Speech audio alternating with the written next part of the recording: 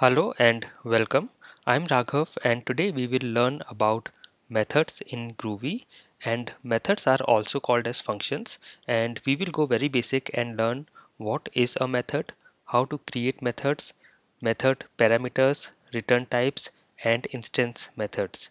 So let's get started, and if we have to define method, I can say method is a block of code, or I can say this is a named block of code. So a block of code with a name, and it makes our code modular and reusable. And method can take some parameters or arguments that we will learn, and it can also have a return type. So method can also return something, and we will also learn that. So let me go to my Eclipse, and here is our project. I will go to the package folder, do a right click, new, other, and search for Groovy, and I will create a Groovy type and Groovy class, and I will name this as methods and finish.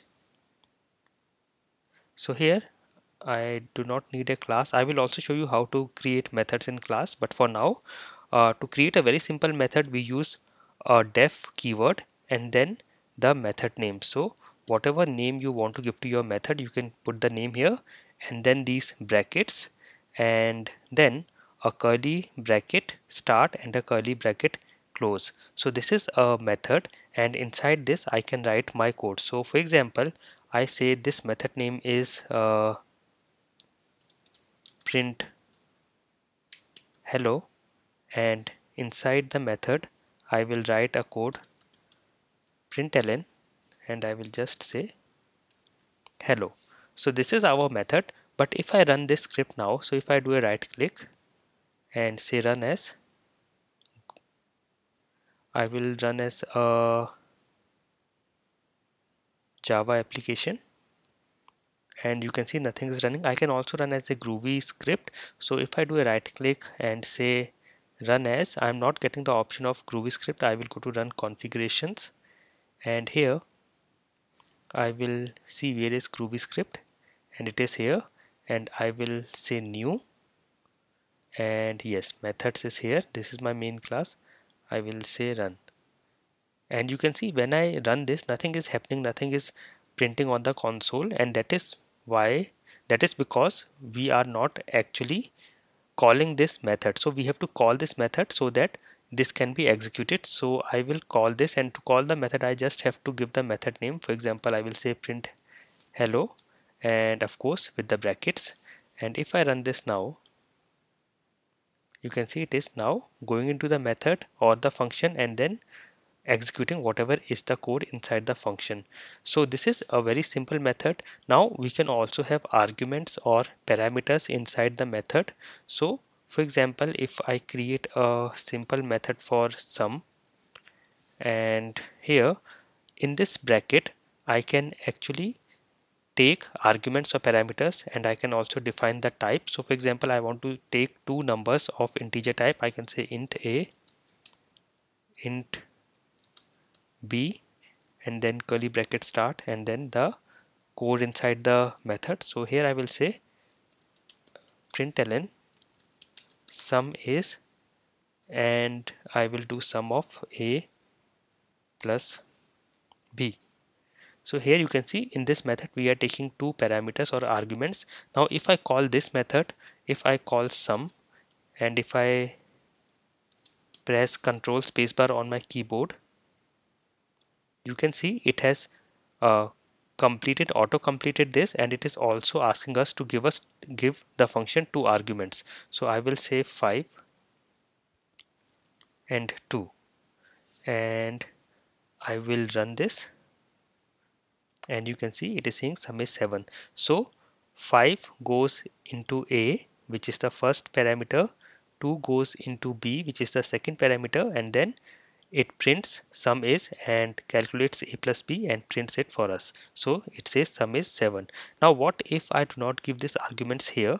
Now here our function is expecting arguments or parameters, but we are not giving here. So in this case, if I run this, you can see we are getting an exception. And here if I expand this and show you, so you can see it is saying no signature of method sum is applicable for values. So we do not have any method or like sum where are no parameters. So in this case we have to give the parameters. Now we can also have default parameters. For example, I can say here a equals 10 and b equals 20, and in this case if the user does not provide any parameters while calling the function, this default parameters will be taken. So in this case, if I call sum without any parameters and I run this, let us see the output. So here it is taking the default parameters and saying sum is 30. And we can also give some default parameters and some parameters we take from user. So if I say sum and I pass 5 here, so 5 will go into A, and because we are not passing the second value, B will be taken as 20 and it will print the sum. If I run this now, you can see the sum is now 25.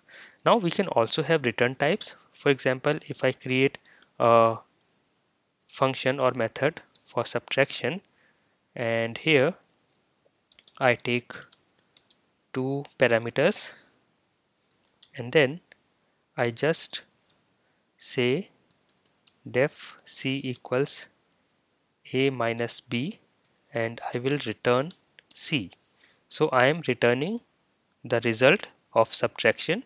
So in this case what we can do is, if I call the sub function or method, I will pass two arguments. I will say 10 and 5, and here if I run this, you can see it is not printing anything because inside the function we are just doing the calculation and returning, and now because we are returning something, I can catch this or store this returned value. So if I say def result and equals to subtraction or sub function 10 and 5, so whatever it is returning will get stored in result, and then I can print the result. So I will say println result is,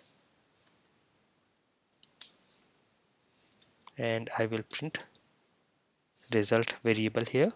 So if I run this now, you can see it is saying result is 5. So you can have return types, and then we can also have instance methods. So for example, in case you are using classes, I will show you an example. I will again go to my package, do a right click, new, other, and Groovy type, and I will create another class by the name methods2, and I will say next, and here I am also creating a main method and say finish.